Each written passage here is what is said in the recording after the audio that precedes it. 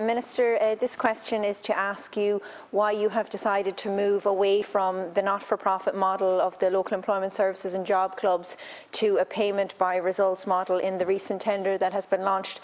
And in your reply, you might also let us know if this was the conclusion of the external report that had been carried out in relation to job activation and contracted services within the Department of Social Protection. Thank you. Thanks, Deputy Minister. And thank the Deputy for raising this issue. As the Deputy will be aware, most of the contracts for local employment services have been in place since the 1990s and have been simply rolled over on an annual basis. Good governance and public procurement rules require that my department does not continue the existing process of simply rolling over contracts for employment services. As a first step in moving to a procurement approach that complies with all of the necessary standards, the Department recently issued a request for tender expanding employment services into 7 counties across the North West and Midlands where a local employment service does not currently exist. It is wrong to look at this tender as a move away from a not-for-profit model to a payment by results model. It's absolutely client-focused, with a strong focus on local services, community linkages and client service levels and outcomes. As I have said, it is expanding a service provision into 7 counties which currently don't have a local employment service. About 90% of the fees to be paid under the contract are based on client service rather than outcomes.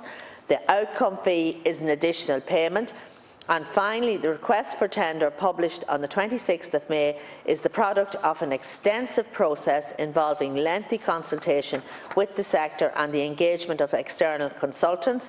I am satisfied that the approach being taken balances the need for high standards of procurement with our shared concern to ensure that the service delivers for our clients.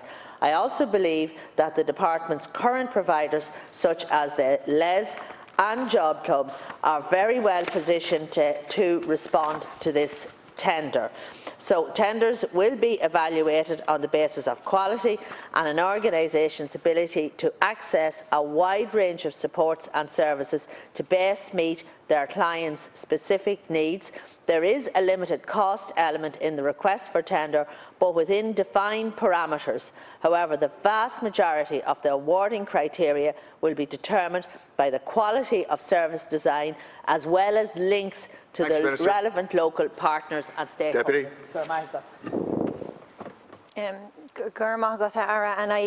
And I understand the expansion, and of course the expansion where the LES doesn't currently exist is welcome, but it would only be welcome if it was to remain in its current model. And you can say it as many times as you want, but it is a fact that the current model is not for profit. So the absolute aim, money doesn't come into it when a person comes through the door. They can walk in or they can be referred, and it is moving to a payment by results model, and that's just a fact. In relation to consultation, and I do acknowledge consultation took place, but I very much doubt during any of those consultation periods with job clubs or with LESs that they looked for a model change or they looked for a change for payment by results. And this, of course, will be particularly difficult in rural counties and towns where the jobs just aren't there to place a person in a job straight away. Can you tell us how much money is required by the likes of an LES or a job club even coming together to go into this tender? Because yes, while quality might be important, they can't enter it without money. So how much? Yeah. Minister. Thank you. Just to reassure the Deputy, there is no privatisation happening, and it's wrong to say that there is. And the vast majority of marks in the request for tender, over 75%, are based on the quality of the service and the experience and the track record of the tenderers in providing support to those furthest from the labour market. And indeed, I've spoken to a number of local providers who have seen the request for tender, and they actually think it's fair. What's more, they're confident in their ability to put together good bids with these contracts. And if you're providing a good service, you should be confident. In terms of consultation, my department has engaged with all the relevant stakeholders, including the ILDN, and briefed them on our procurement plans Everybody knew this was coming for some time. My predecessor, Minister Doherty, met with the ILDN at their annual meeting back in 2018 and told them the contracts were in breach of procurement rules and it would have to go to tender. I have no choice but to put this out to tender. Deputy. Yeah, and I'm not arguing that point, but just again, how much money will an LES or a job club need today in order to bid for this tender? Because what I'm hearing back is it's a huge tender.